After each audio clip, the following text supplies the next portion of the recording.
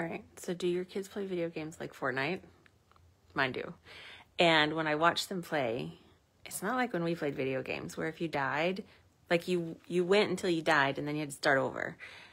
That's not how it works anymore in video games. So in Fortnite, they run, they play, they shoot each other, and they start running out of health. And when their health meter gets low, they go find a corner somewhere to hide, and they drink a chug jug, the blue fabulous liquid that replenishes their health. A small chug jug gives you a little bit of health. Big chug jug gives you lots of health.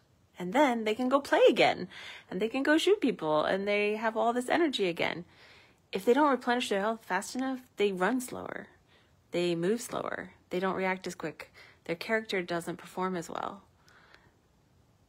We have to learn how to stop, find a corner to hide in, and drink a chug jug.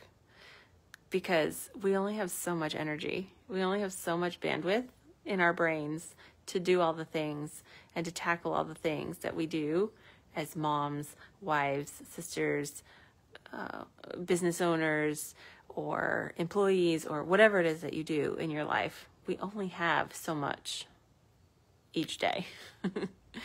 And we will run out. Depending on what it is you're tackling that day, you will run out. And if you run out of health, game over. But when you feel yourself getting low, go find a corner, hide away if you have to. Find whatever your chug jug is, whether it's a few minutes quiet on your phone, in your car in the driveway, a sweet treat, a nap, a shower, a quiet bath, whatever it is, a 30-second dance party. Find your chug jug, refill your energy so that then you can go back and tackle the day and be your best self.